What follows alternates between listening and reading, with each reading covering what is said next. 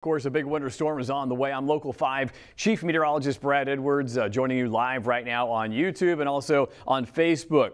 A lot of pretty colors, right? Well, not so pretty, right? This is going to be the biggest snowstorm, or let's say winter storm. Let's call it a winter storm. The biggest winter storm we've seen so far this year, because it's going to pack snow, cold, and wind with it. And we've got different colors. Now, central Iowa is in a winter storm warning, and that's really kind of one level below, say, a blizzard warning. The blizzard warning is in red, and that is right up here in Minnesota, and they are expecting conditions to be a little bit worse there. However, we could see ours upgraded if conditions get worse. What's happened is in the last 24 hours or so, our snowfall forecast has gone down, and the winds forecasted have gone down a little bit as well. So that's good news.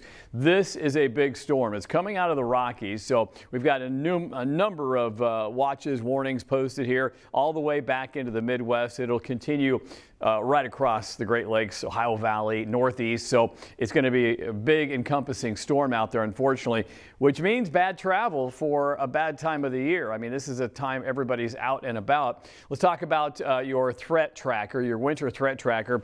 Got a level 2 for Wednesday. It is pretty much just snow, and that's really going to be Wednesday night. So during the day Wednesday, really no problems at all. Level 4, though, as we go into Thursday, it's probably the most dangerous day because the snow wraps up in the morning, the wind and the cold settle in, and it gets pretty nasty. I think the roads will be in bad shape on Thursday. Friday still pretty bad because of the dangerous winds still blowing out there. Wind chill values maybe 35 below, which we'll talk about. So all in all, pretty bad day coming our way.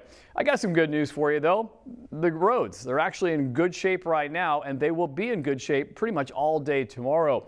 Except for western Iowa. That's where we will see some snow developing in the afternoon, but right now in pretty good shape. Watch out for your secondary roads. They may not be as clear.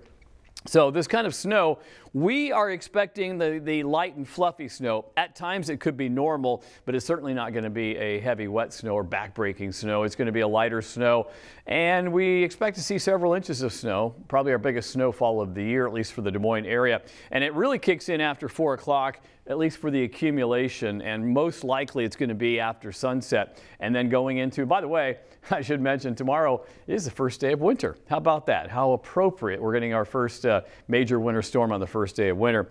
Well, it goes into Thursday morning, and it should be wrapping up even by 8 o'clock. It might be done, at least in the metro. So that's what we're looking at for timing. Snowfall forecast, well, you can see we've got central Iowa right there, about 4 to 7 inches. And I think 3 is kind of the minimum. I think most areas in Iowa get 3 inches of snow, and then I expect to see 4 in the metro, but you never know. It depends on the speed of the storm system, how fast that snow blows through. Right now we got 5 degrees here in Des Moines. It's cold enough right now. The wind is really not blowing. It's only 6 miles per hour. It's going to be a whole different world, though, as that wind cranks up. Now you can see the winds are out of the north here, but they're going to be changing and kind of going back up out of the southeast tomorrow. So during the day, it's not a problem. We've got a southeast wind, we've got dry conditions, and it continues that way into the overnight hours, the evening hours. It's about 10 o'clock, and this is a little earlier than I think, but probably 10, 11, or 12 is when the Arctic cold front will be blowing on through, and you can see those winds. These are the wind gusts picking up over 40 miles per hour behind this system. So that's also when the cold air starts to arrive. So it's a 1-2 punch. I mean, you got the wind and you got the cold, and the snow will be winding down, especially by 7 a.m. Thursday, but those winds don't stop. In fact, they might even get stronger, still 35 miles per hour. And what's interesting is the criteria for a blizzard is winds of 35 miles per hour. It's just, you know, kind of a steady wind or gusts that are very common of 35 or more. It does look like there's a possibility the winds get stronger on Friday, and that would be bad, especially for rural areas, because that snow just won't stop drifting across the roadways, so it could make for very bad conditions even on Friday for travelers. So let's talk about the temperatures and wind chills, and you can see temperatures are in the single digits. We're already below 0 in Fort Dodge. Our temperatures are actually going to kind of level off here tonight, so it's not going to get really bitterly cold tonight. That's going to happen in the next couple of nights into the weekend. Let's talk about temperatures here. So forecasted high Thursday is actually in the morning, so temperatures will be falling all day Thursday. So we're going to be below 0 most of the day Thursday. Wind chill 20 below. Thursday night, that could be the coldest night because the winds will still be howling. 35 below for a wind chill, 28 below, 29, 18. It really stays cold right into Saturday. Sunday, Christmas Day, will be cold, but it should be calmer. The winds will die down.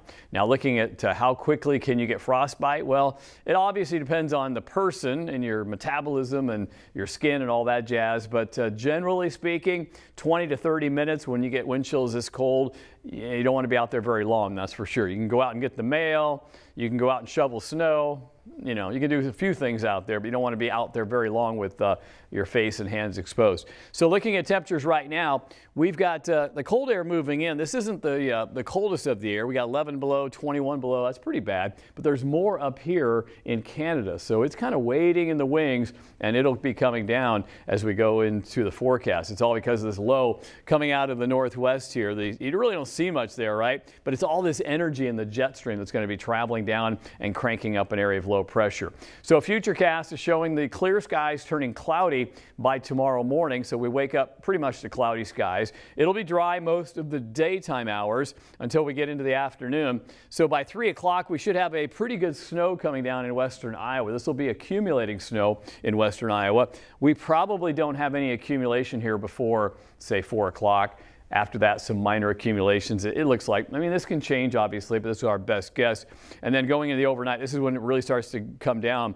7, 8 o'clock at night, Wednesday night. That's when we got some real moderate snow falling in the area.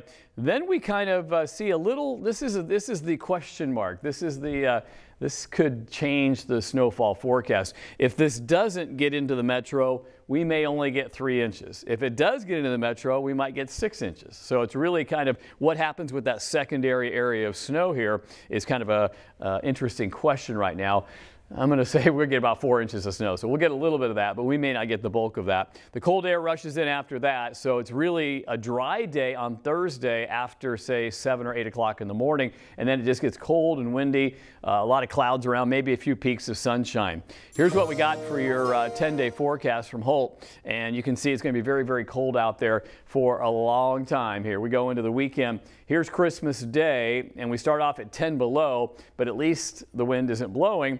Get up to 16. I think we'll have some sunshine in the morning, but looks like there's a little disturbance, we call it a short wave of energy, comes through Christmas night. So we could have another little snow Christmas night into Monday morning. So if you got to head to work Monday, you might have a little snow to deal with on the morning commute there. And finally, next week, we break out of this terrible pattern and we get into some milder weather. And with temperatures in the 30s and a little sunshine, the roads would improve greatly. So hopefully that does happen. In fact, some of the models say that it'll be even warmer than that.